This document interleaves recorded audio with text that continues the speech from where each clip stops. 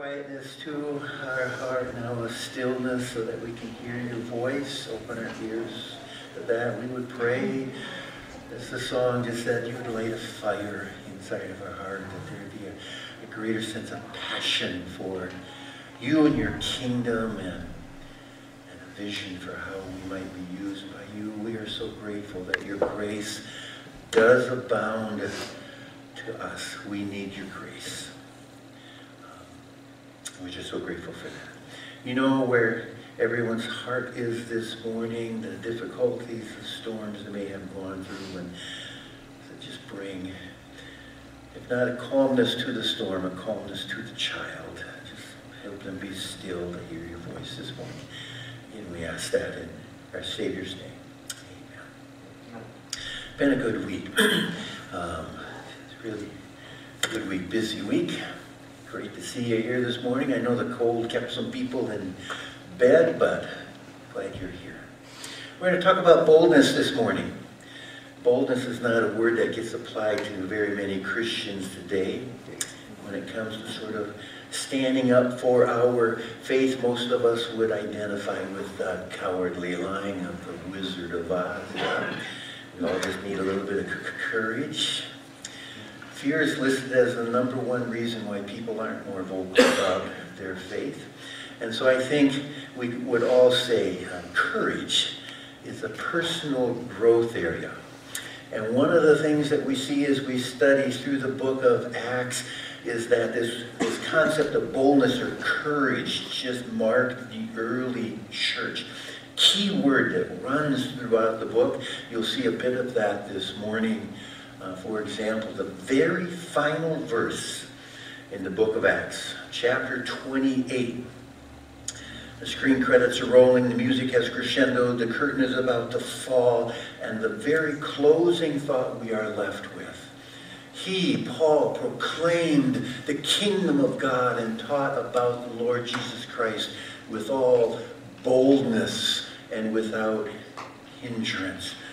Boldly going where no man has gone before. Yes, and the verse is intended to inspire the reader to the logical application point. We read that verse, it's just like glaring. The application point is, okay, Christian, it's your turn now. Carry on the mission. Be bold in proclaiming Jesus. You're the next chapter in the storyline. And that's true.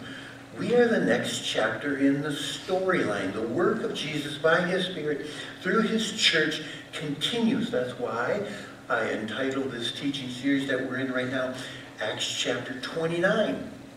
It reminds us of that. The work of Jesus by his Spirit through his church, through us, continues on. However, society is becoming sort of increasingly resistant and reactive against Christianity, which makes the need for courage even more important. The purpose for our study is to consider why and how the church in Acts seems so irresistible and so unstoppable. And there's my segue into Wednesday night. This Wednesday, 7, we're going to start just a short series. It's just 6 weeks long. It's an Andy Stanley video series. It's entitled Irresistible, after a book that he has written. I've read the book twice now. I've found it very enlightening and stimulating, because he's really asking, why is it that the millennial generation, why there are so many people that identify as nones, meaning no religious affiliation. Not Christian, not Buddhist, not Jews, they're none. No religious affiliation. Why is that? Why was the church so irresistible in the book of Acts and so resistible today? We need to have those sort of discussions. So I think that study is going to be fascinating this Wednesday, 7 o'clock. We'll watch the video, we'll have some discussion. This morning we're going to focus on this character trait of boldness or courage, and we're going to be in chapter 4. We'll be there this week and next week. So let me set the context for the story. God has just healed a man through Peter, a man who had been crippled from birth. This man survived by begging and pleading for money from those who had passed by him as he sat at the entrance to the temple. And so he's healed, and he begins bouncing around like Tigger in Winnie the Pooh. And the excitement gathers a crowd. Peter takes advantage of that and begins to share the good news with the crowd that has gathered. That's chapter 3. We pick it up, chapter 4. The priest and the captain of the temple guard and the Sadducees came up to Peter and John while they were speaking to the people. They were greatly disturbed because the apostles were teaching the people, proclaiming in Jesus the resurrection of the dead. They seized Peter and John, and because it was evening, they put them in jail until the next day. But many who heard the message believed, so the number of men who believed grew to about 5,000. We don't have the exact timeline, but we're perhaps just a few weeks out from Acts chapter 2, the opening verse, the day of Pentecost, the outpouring of the Spirit of God upon the people, this new covenant that began in the old covenant. The Spirit came and left people, but now the Spirit takes up permanent residence in the believer's life. Acts chapter 2, 120 people waiting for the outpouring of the Spirit. Peter preaches, 3,000 people believe. The phenomenal event, Acts chapter 2. The church has grown. Now, it says there are 5,000. And being a very patriarchal society, they were counting just the men, you noticed in the text. And so the church is larger than that, but incredible expansion in the number of Jesus' followers. But we also see now, at least for the first time it's recorded in the book of Acts, this opposition, this persecution of the church. Peter and John, they're seized and put in jail. Verse 5. The next day the rulers, the elders, and the teachers of the law met in Jerusalem. Annas, the high priest. And if you know the gospel story, when you hear the word Annas, you're going, boo, boo. Okay, Annas, the high priest, was there, and so were Caiaphas, boo, boo. John, Alexander, and the others of the high priest family. They had Peter and John brought before them and began to question them. By what power or what name did you do this? Luke doesn't use the word, but what he is describing is a meeting of the Sanhedrin. That was a council that consisted of 70 members plus the high priest. They were, in a sense, both the Supreme Court and the Senate of the nation of Israel. And we miss the emotional tenor of the text if we don't understand the connection of Ananias and Annas, I should say, and Caiaphas. They played a very prominent role in condemning Jesus to the cross. And so you imagine the scene. 71 just cold-eyed, scowling, stern rabbis seated in their customary semicircle. John and Peter are brought before them. Memories of the trial of Jesus had to be flooding their mind. Was history going to repeat itself? Were they going to suffer the same fate? Would they be handed over to the Romans to be crucified? They could hardly expect justice from this court. And so you would expect Peter and John just to be shaking in their sandals right now. They have to be overcome with fear. Next verse. And then Peter, filled with the Holy Spirit, said to them, rulers and elders of the people, if we are being called to account today for an act of kindness shown to a man who was lame and are being asked how he was healed, then know this, you and all the people of Israel it is by the name of Jesus Christ of Nazareth, whom you crucified, but whom God raised from the dead, that this man stands before you healed. Jesus is the stone you builders rejected, which has become the cornerstone. Salvation is found in no one else, for there is no other name under heaven given among mankind by which we must be saved. Condense the sermon down. You killed him. You rejected him. God raised him. Repent. Now, if you or I were standing alongside Peter, we would be whispering, chill out, Pete. Don't you know who these dudes are? Shut up, man. We're too young to die. You're not being courageous. You're being crazy. And it's true, verse 13. And when the Sanhedrin saw the courage of Peter and John, and realized that they were unschooled, ordinary men, they were astonished and took note that these men had been with Jesus. That is such a powerful and rich verse right there. We're going to pause there for a bit. When they saw the courage. I traced the word courage. Sometimes it's translated boldness, but traced it through the book of Acts. Words always have various shades, nuances of meaning. But one of the clear nuances of meaning in the word courage is fearlessness of speech. Fearlessness of speech. When they saw the fearlessness of speech of Peter and John. And I just want you to see that. That sense flows through the book of Acts. A couple of examples of that. That sense, we'll just read them. Chapter 9. Paul preached fearlessly in the name of Jesus, speaking boldly in the name of Jesus. He talked and debated with the Hellenistic Jews, but they tried to kill him, which magnifies how bold and courageous he was. Chapter 13. When the Jews saw the crowd, they were filled with jealousy. They began to contradict what Paul was saying and heaped abuse on him.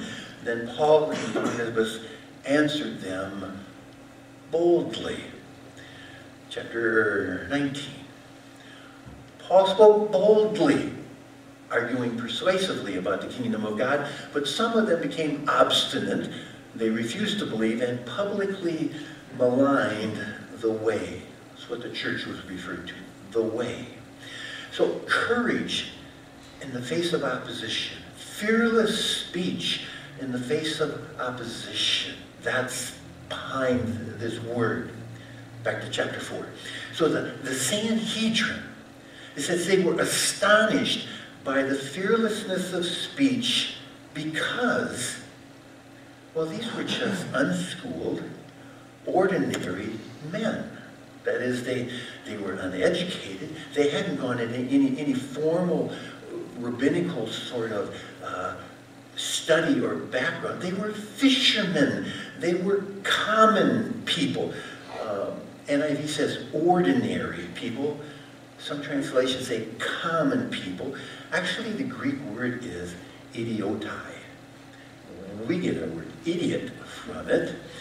Didn't actually have that sense in the Greek language, but the word does reveal just how spiritually smug the Sanhedrin were. They were here. They were the educated ones. You were the simple, common, untrained guys, but they're so fearless in speaking. And then this flash of insight. I love this phrase. They took note that these men had been with Jesus. You know, you can tell when someone's been hanging around Jesus. You really can. There's something different about their character. Something about their courage. I found this slide. Just a little tangent, a little break in thought. Be bold. Or italic. Never be regular. Yes, in observing your character and your actions, would anyone say, Seriously. I can see you've been with Jesus. You've been hanging around him. Bold like Jesus. Verse 14. But since they could see the man who had been healed standing there with them, there was nothing they could do. Yeah, that's pretty powerful supporting evidence. Remember visual aid speeches back in high school? You do your speech with a visual aid. Well, Peter and John have the ultimate visual aid. This guy was 40 years old, had never walked a day in his life. Everyone knew that, who went to the temple, and here he is now. Richard Simmons on Adderall, walking and leaping and praising God. Verse 15. And so the Sanhedrin ordered them to withdraw and conferred together. What are we going to do with these men, they asked. Everyone living in Jerusalem knows they have performed a notable sign, and we cannot deny it. Amazing. That's just, we cannot deny it. But they were so spiritually dark and so hardened in their own beliefs, even with undeniable evidence standing right in front of them, they wouldn't believe. Verse 17. But to stop this thing from spreading any further among the people, we must warn them to speak no longer to anyone in this name. Verse 18, and then they called them in again and commanded them not to speak or teach at all in the name of Jesus. But Peter and John replied, which is right in God's eyes, to listen to you or to him? You be the judges. As for us, we cannot help speaking about what we have seen and heard. Very important phrase right at the end of that verse. We cannot help speaking about what we have seen and heard. I was thinking about this, and here's sort of my conclusion statement out of it. Courage. We want courage. Courage is the byproduct of confidence.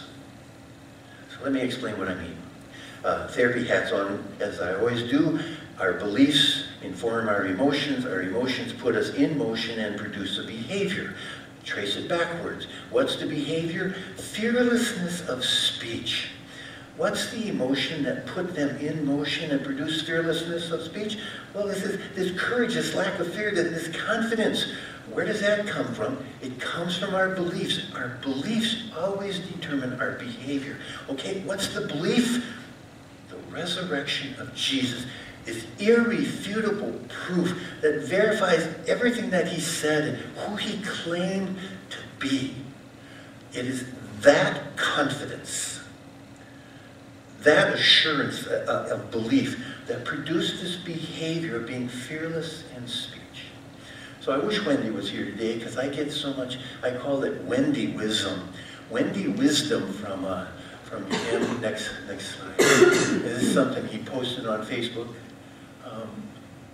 Here we go. The problem with the world is intelligent people are filled with doubt, while stupid people are filled with confidence.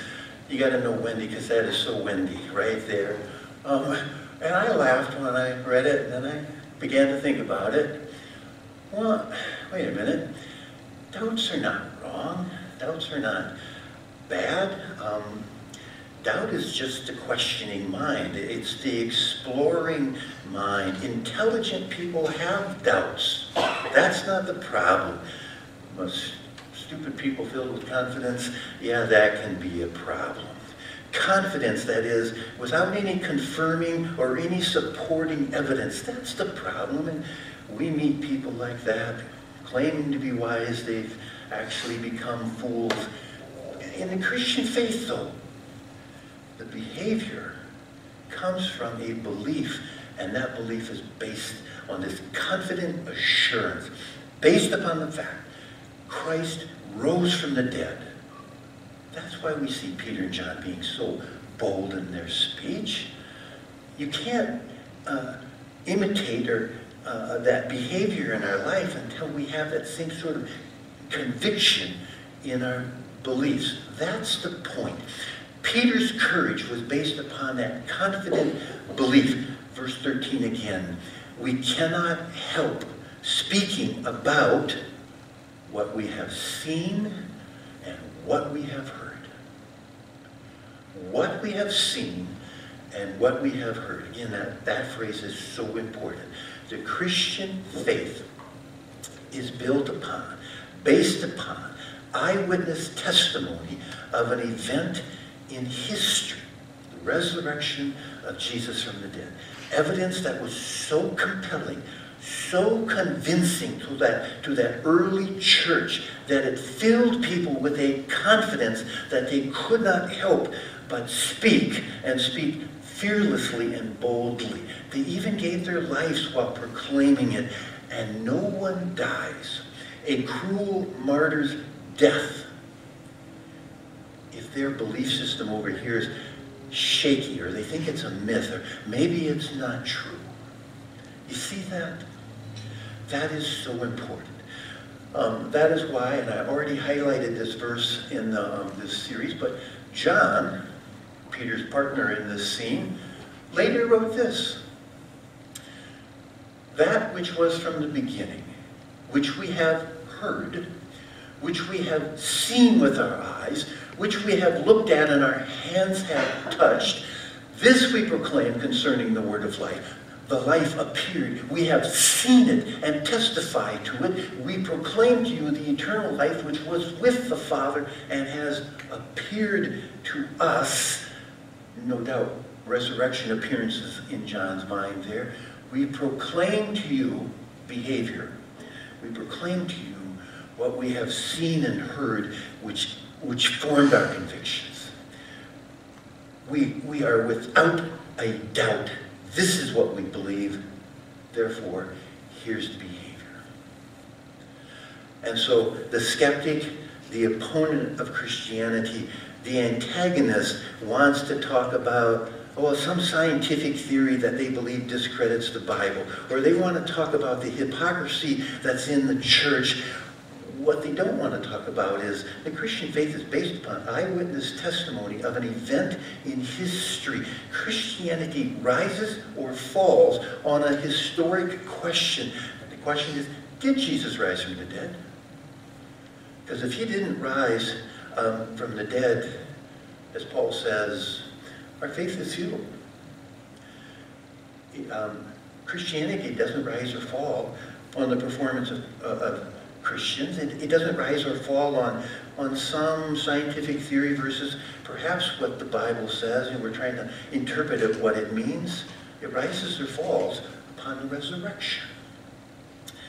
And with that truth proclaimed to the Sanhedrin, and with the supporting evidence of this healed man standing in front of them, verse 14 says, there was nothing they could say. The Sanhedrin had no response. So again, confidence in the resurrection gave Peter and John great courage. Now the passage as we read it, perhaps gives us this impression that Peter had this in-your-face attitude when he spoke. That's what boldness means, in your face. And I think that gives us an unbalanced definition of what boldness is. Again, words get their meaning from their context, and words have different nuances of meaning. Here's one more verse that gives us a different nuance for what boldness means. John chapter 10.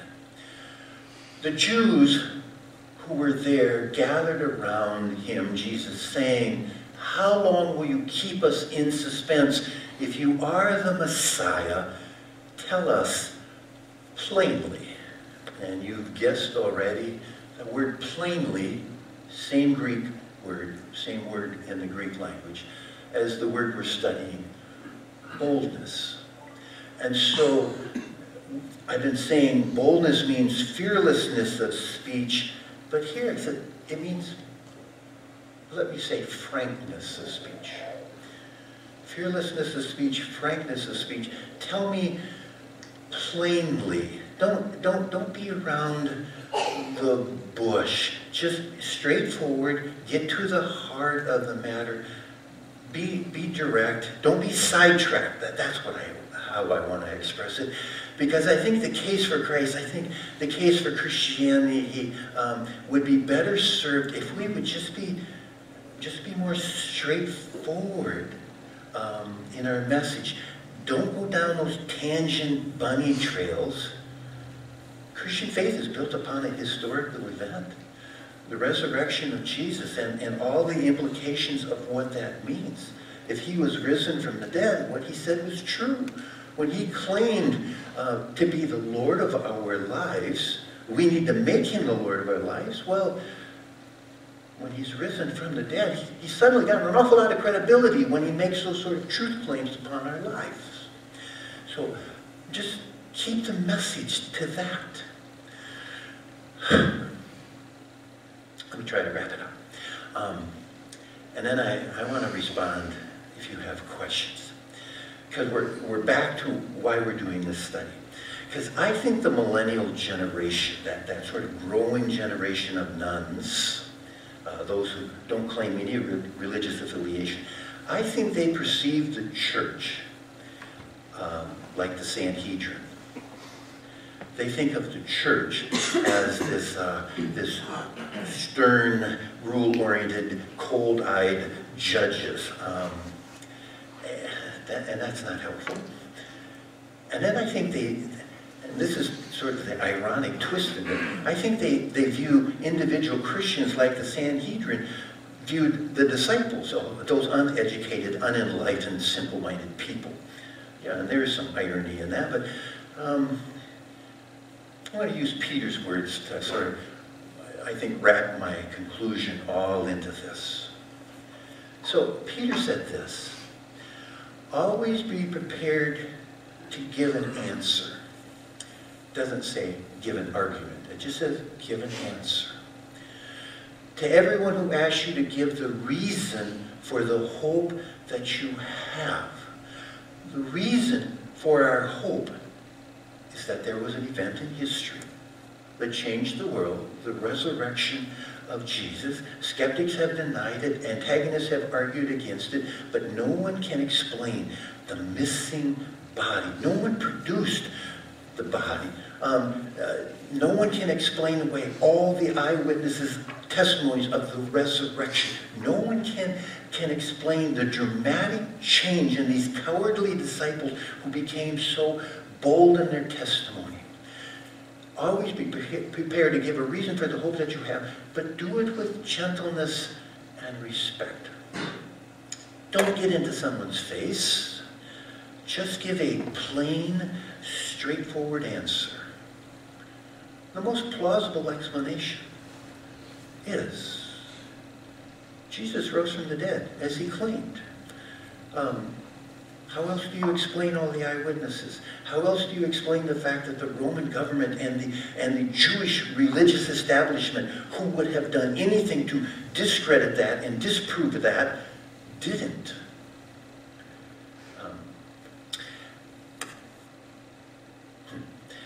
So important. How do we become irresistible? To a generation that has turned away? Well, number one, here's the conclusion. Stay on topic. The Christian faith is about Jesus and the resurrection. And number two, back from the text, verse 13, be a reflection of Jesus. They, the Sanhedrin, took note that these men had been with Jesus. Such a powerful phrase. Why did the church grow? Well, one of the reasons was this church, as I said last time, was so counter to the culture. They loved one another. They cared for one another. Why did they do that? Because when you understand vertical grace, you extend it horizontally. And there was this church that loved one another and stayed on message. We have a risen Savior. That's the explanation. Good stuff, huh? Any questions? Walking and leaping and praising God. Okay, let's pray together. Worship team, come on back up here. Nice and loud, Ad. Oh. You know, journalists, they have sources and to get a story. Eyewitnesses. They're eyewitnesses. And they can become anonymous. So they write a story, and they always have something to back it up because they have witnesses, right? But anyway, so the Bible is written by what you say, eyewitnesses. Well, in my life, I've heard non-believers say, well, the Bible was written by people like us. And we can't go back to those eyewitnesses to prove that it was written by Paul, John, Luke.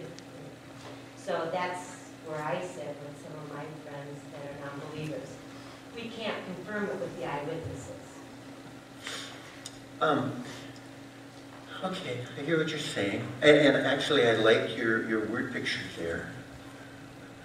Fake news today with all their anonymous sources. Well, our sources are not anonymous.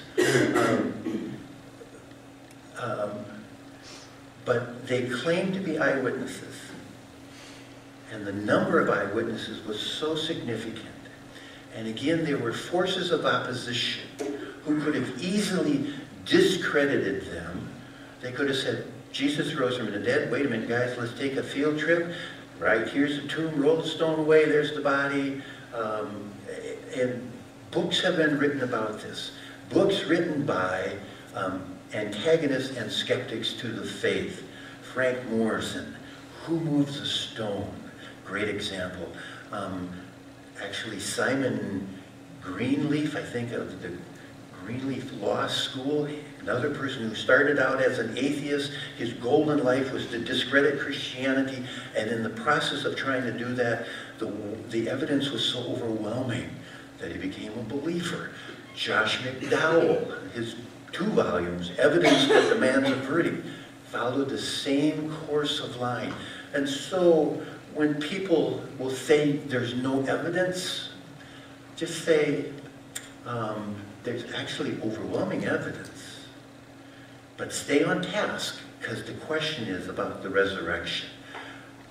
And on top of that, how do you explain the dramatic change that took place? Again, people do not die for a lie.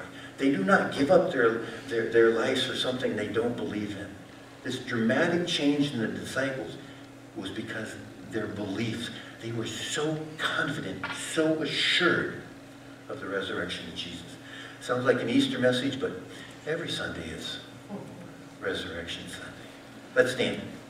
Here's our application song for the day, and I want to hear you sing.